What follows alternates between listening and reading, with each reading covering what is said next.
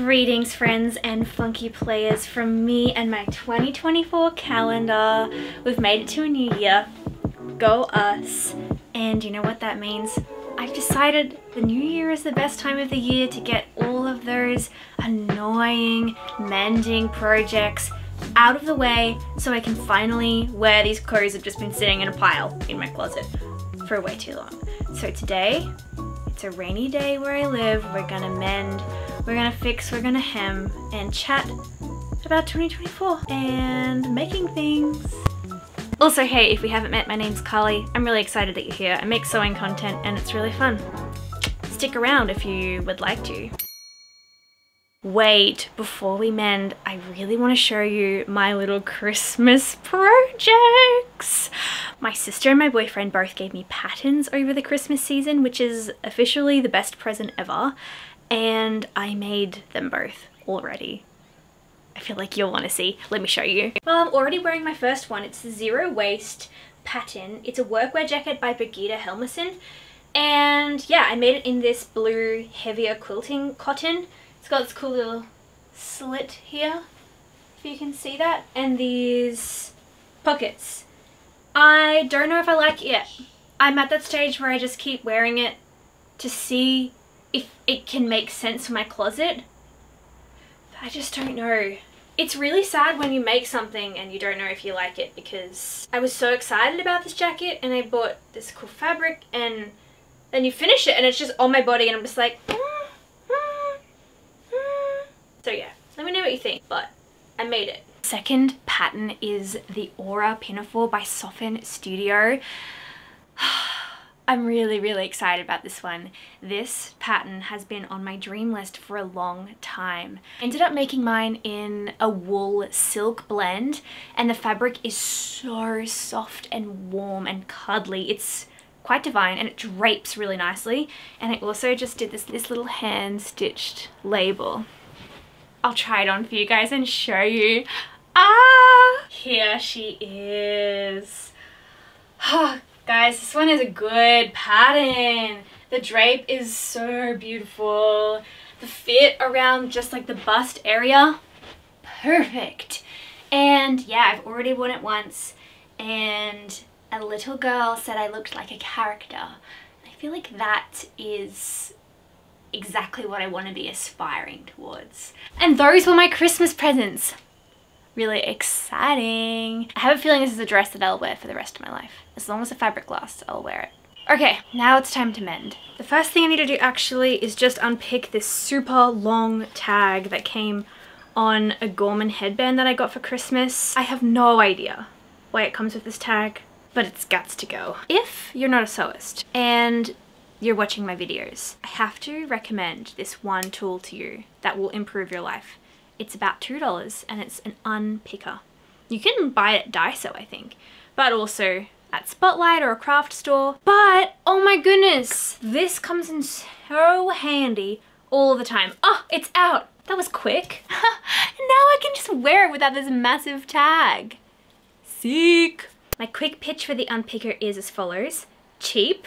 You can customize your clothing so you can take out itchy tags, little annoying tags that make no sense, or if you've ever bought a brand new blazer or maybe some trousers, you might find that often there's some stitching that stitches your pockets closed and it kind of makes them seem like an invisible pocket, but they're not invisible, they're just stitched closed. I don't know why. I used to work in a formal store and I worked with a lot of blazers and they were always stitched closed and I would just tell all of the gents, unpick that because that's a real pocket. Anyway, that's it. The headband is now wearable in my eyes. Let's move on to the second project. Second thing I need to do today is re-stitch this cape I borrowed from my mother a year and a bit ago. I was asked to make a wedding cape situation for a friend and I couldn't figure out the pattern, and then I remembered my mum had this cape vibe thing, so I asked if I could unpick it and use it as a pattern with the promise that I would mend it and give it back to her. And a year later and I haven't. I just got one shoulder stitch to do up. That's so bad. But I'm doing it today. I think I'm gonna hand stitch it and maybe do like an overlock I haven't quite figured it out. Okay, I pinned it together. I think this is actually something I can achieve with machine stitch. And you know what's kept me from doing this for a whole year? The fact that I'm gonna have to change my overlocking thread.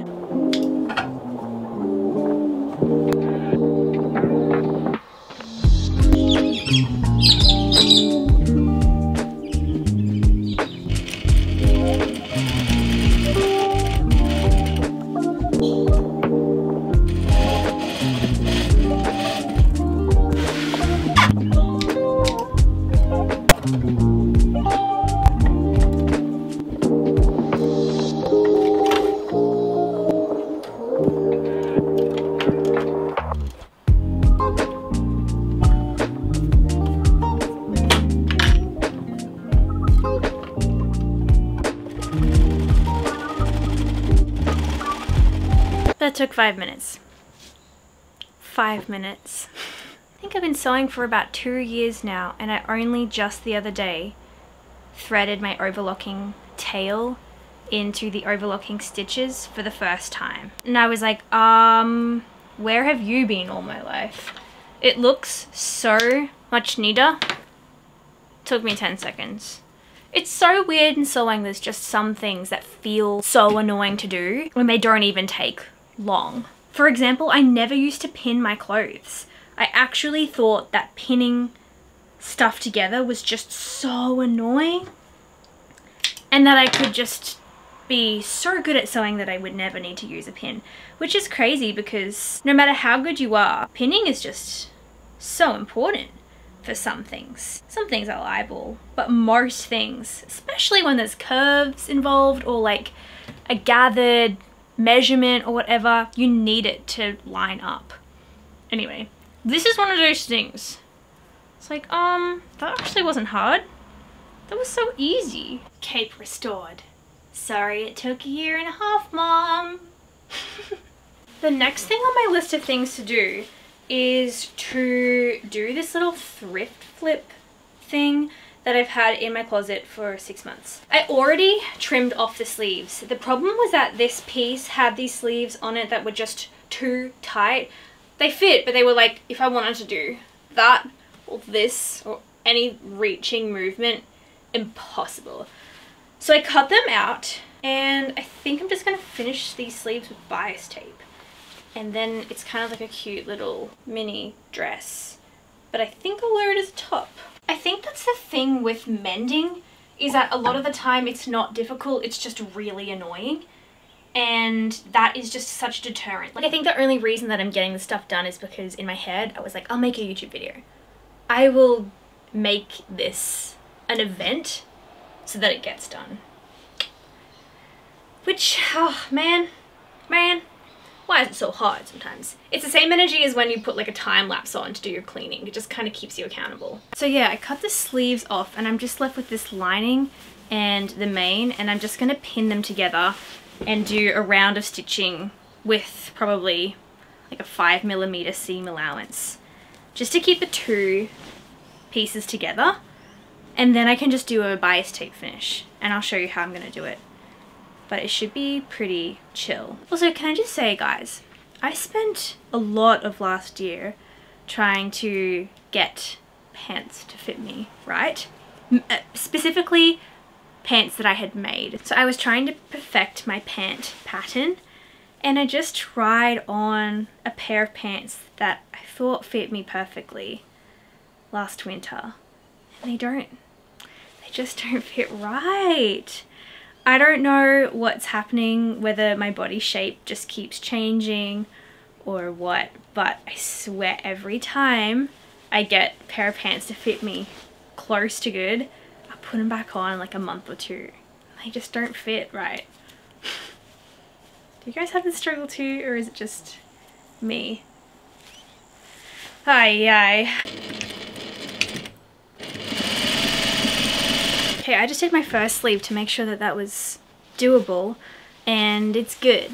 I used a maroon stitch in my bobbin, and I used a blue top stitch and my grandma's hand-me-down bias tape, which is a bit old and it's not really good enough to use on any pieces that I sell, but it's fine for me. But yeah, the stitching is basically invisible on the outside and it matches on the inside and I love it. I love it.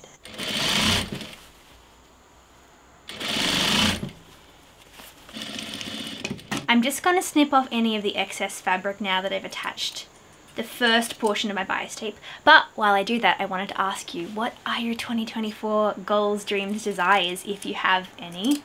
Especially, I want to hear everything about your sewing projects, small business, hustles. Let me know. For me, I want to spend a lot more time making other people's patterns. I do really enjoy self-drafting and obviously I want to keep getting better at that skill, but I just find, because I never really learned how to sew properly, every time I use someone else's pattern, I just learn something. I learn a new technique or a new shape or something like that, and I just want to keep learning in that capacity.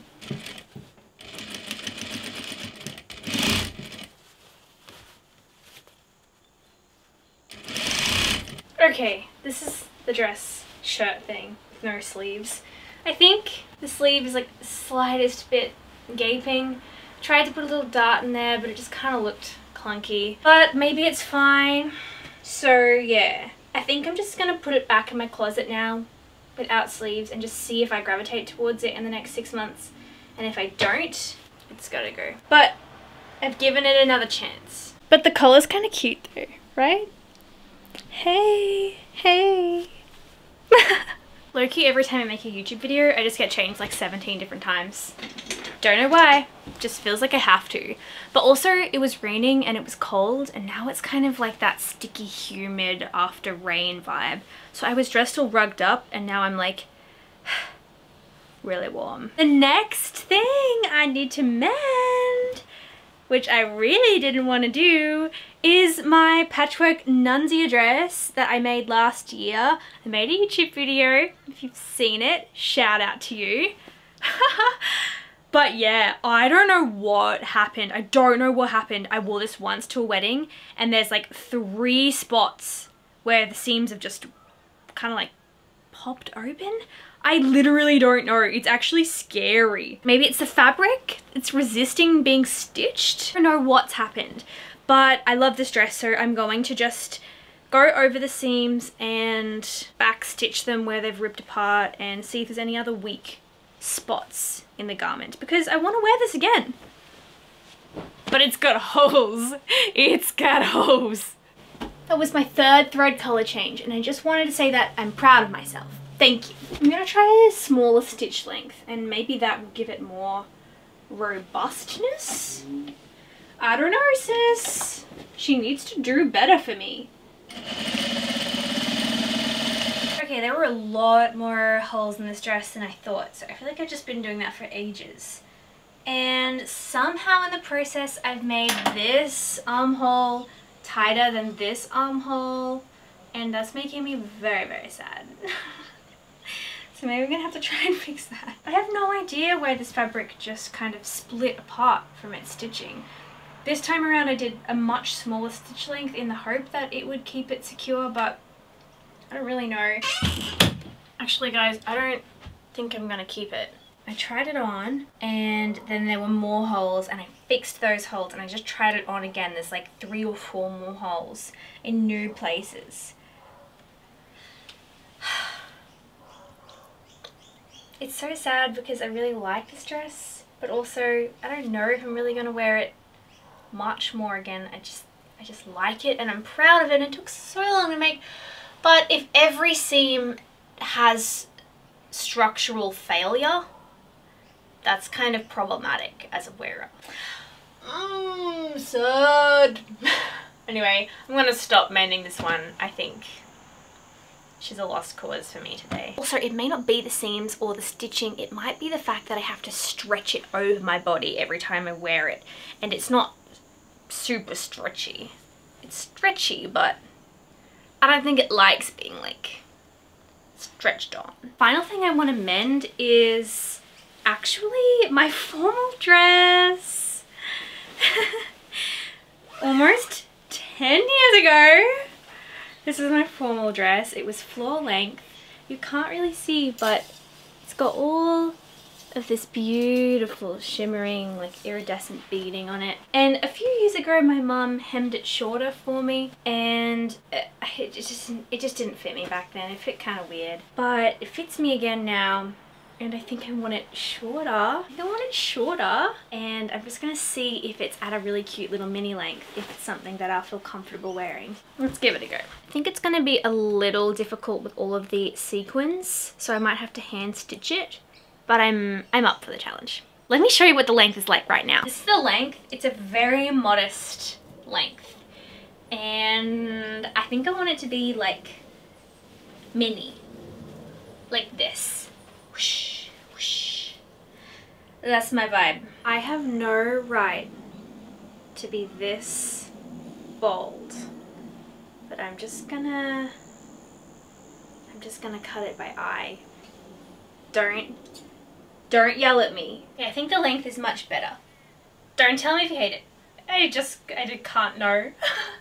But yeah, I'm gonna do a teeny tiny hem, hand stitched, and call it a day. I'm not exactly sure the best way to do this because the material is very fine and the beads are disintegrating. So I think I'm just gonna go by hand and really slow and small sections. And again, if it doesn't work, it's like, I tried, but this was something that I wasn't wearing.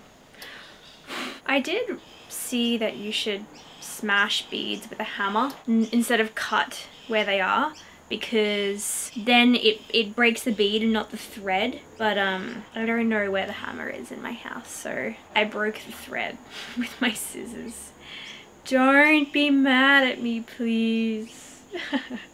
I think I'm going to finish hand stitching this off camera now, because it's probably going to take me a hot second, but I'll check in with you at the end of this process and hopefully it's cute. Okay, I finished hand stitching and it's much cuter. I'm so pleased with it. The hem is so much more wearable for me now and it feels a lot more comfortable to wear, so that's awesome. A big win. Took a little second, but all good. All my little mending projects are done now, which is an awesome feeling. And yeah, I'm excited to get into some proper sewing soon. Anyway, thank you so much for hanging out with me as I did some really boring sewing jobs. I appreciate you a lot, and if you've got some of those mending tasks sitting in your basket, you can do it. I know you can do it. You can change your thread color. I believe in you. Anyway, that's all. I've got a lot of exciting projects planned for this year, so I'm looking forward to doing a lot of sewing with you all. Thank you for being here, and if you haven't hit subscribe, do it and we can hang out more. Anyway, thanks for being here. I appreciate you a lot. Love hearts.